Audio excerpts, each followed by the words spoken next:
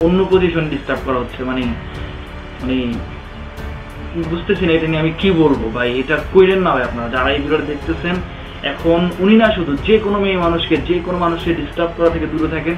এখন আল্লাহ আল্লাহ করেন যাতে এই করোনার থেকে আমরা মুক্তি পাই, আমরা যে কোনো ভাবে যেন করোনা থেকে বাঁচতে পারি।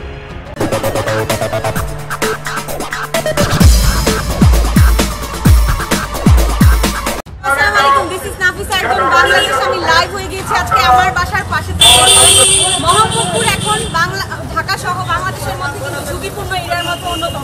আলহামদুলিল্লাহ আজকে আমি 500 ফ্যামিলিজের জন্য বাজার করলাম, যে এখন আমি বাজারে মাল লোড হচ্ছে, প্রায় 50%-এর মতো বাজার ডান হলো। আমি আরও কিছু অ্যারেঞ্জমেন্ট বাকি আছে, সেটা শেষ করে ফেলি ইনশাল্লাহ। কালকে থেকেই যারা ফোন কল SMS করেছেন তাদের কাছে খাবার পৌঁছানো শুরু হয়ে যাবে। নাফিসা, আমরা ওনাকে সবাই চিনি, উনি এমন একটা উদ্যোক্তা, এমন একটা উদ্যোগ নিয়েছেন, কারণ এই উদ্যোগটা না নিলে অনেক মানুষ না খেয়ে থাকতো। ওনারও ছিল অনেক মানুষ এখন খেতে পারতেছে, একটা ফোন করলে উনি নিজে গিয়ে খাবারটা পৌঁছে দিয়ে আসা। সেই জায়গায় আমরা কিছু মানুষ আমরা আমাদেরকে মানুষ বলতে সেখানে ঘৃণা হয়, ওনাকে ফোন করে ডিস্টার্ব করে অন্য পর্যায়ে চলে গেছে।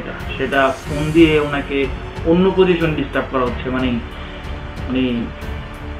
বুঝতেছি না এটা নিয়ে আমি কি বলবো ভাই। এটা কইলেন না ভাই, আপনারা যারা এই ভিডিওটা দেখতেছেন এখন উনি না শুধু যে কোনো মেয়ে মানুষকে যে কোনো মানুষকে ডিস্টার্ব করা থেকে দূরে থাকেন। এখন আল্লাহ আল্লাহ করেন যাতে এই করোনার থেকে আমরা মুক্তি পাই, আমরা যে কোনো ভাবে যেন করোনা থেকে বাঁচতে পারি। যারা এগিয়ে আসতেছে তাদেরকে পারলে সহযোগিতা করি। উনি একটা সহযোগিতা করার হাত বাড়িয়ে আসছে। গরিব দুঃখীর পাশে একজন মেয়ে এসে দাঁড়াচ্ছে, সে আমাদের মাঝে কিছু প্রাণ বিতরণ করছে। এখন আমরা এই প্রাণ পেয়ে খুব খুশি হয়েছি। আমরা দোয়া করি উনি জানি সবার মাঝে থাকতে পারে। উনি সবাইকে সহযোগিতা করতেছে, ওনাকে পারলে হেল্প করেন ভাই। এটা কি ওনাকে ফোন করে ডিস্টার্ব করতেছেন, এটা হচ্ছে না। আসসালামু আলাইকুম, good morning, this is Nafisa, একজন বাংলাদেশ। আমি এখন মিরপুরে আছি, আমার সাথে কিছু উপহার আছে রিমেইনিং দেওয়ার পরেও। যদি কেউ মিরপুর লোকেশনে থাকেন আমাকে কাইন্ডলি ইনবক্সে জানান, আমি উপহারটা ড্রপ করে যাব। Thank you very much. উনি দেখেন কত সুন্দর উদ্যোগ, কিভাবে রাস্তায় দৌড়াচ্ছে, কিভাবে রিস্ক নিয়ে। উনি একজন যোদ্ধা। করোনায় স্থবির পুরো বাংলাদেশ, দেশে ক্রমাগত বাড়ছে লকডাউনের মেয়াদ। এমতো অবস্থায় মানবেতর জীবনযাপন করছেন খেটে খাওয়া মানুষেরা। কোনো কাজ না থাকায় খাদ্য সংকটের দিন মজুরেরা। এদের সাহায্যে বিত্তবানদের পাশাপাশি এগিয়ে এসেছে ক্রিকেটাররাও। মানে এই ভিডিও না দেখলে আপনি বুঝতে পারবেন না, একবার দেখে আসুন ভিডিওটা। এখন হচ্ছে রাত 1:24। আমি টার্গেট নিয়েছি যে আজকে ইনবক্স যত রাতই হোক আমি শেষ করব। এই হচ্ছে আমার ইনবক্সের মেসেজ রিকোয়েস্টের অবস্থা, যে মেসেজ রিকোয়েস্টের স্পামে এই মেসেজগুলো জমে আছে। মানে আসলে সারাদিন পরিশ্রম করে ডেলিভারি দিয়ে প্যাকিং করে বাজার করে আবার ফোন ধরে এগুলো রিপ্লাই দেওয়া সম্ভব কিনা আপনাদের কাছে।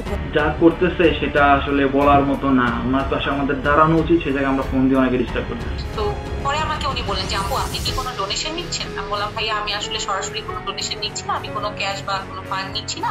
তবে যদি কেউ উইলিংলি আমাকে কোনো খাবার কিনে পাঠিয়ে দিতে চান, সেটা চাল ডাল আলু পেঁয়াজ হতে পারে, আমি সেটা নিচ্ছি। তখন ভাইয়া বললেন যে আপু আসলে আমি যে এলাকাতে থাকি এই এলাকাটা লকডাউন, এখান থেকে বের হওয়া আমার পক্ষে সম্ভব না, বা আপনি যে এসে কিছু নিয়ে যাবেন আপনিও ঢুকতে পারবেন না। আপনি যদি কিছু মনে না করেন আপু, আমি কি অন্য কোনো ভাবে আপনাকে হেল্প করতে পারি? আমি আপনাকে কি দিলে আপনি খুশি হবেন?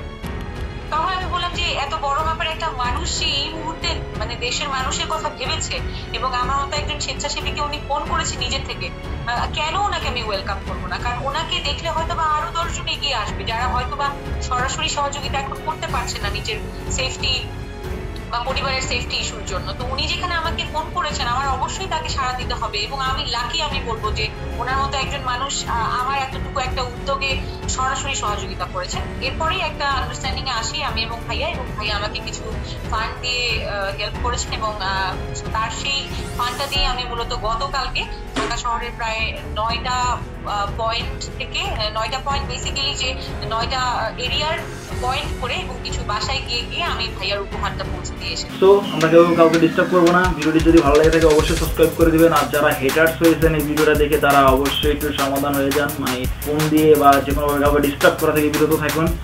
আর যদি ভালো না লাগে থাকে আপনার কাছে আমার ভিডিও তাহলে ডিসলাইক দিয়ে দেন। আর যাদের কাছে ভালো লাগছে অবশ্যই লাইক দিয়ে দিবেন, কমেন্ট করে দিবেন, আমি সাবস্ক্রাইব করে দিবেন, শেয়ার করে সবাইকে জানিয়ে দিবেন।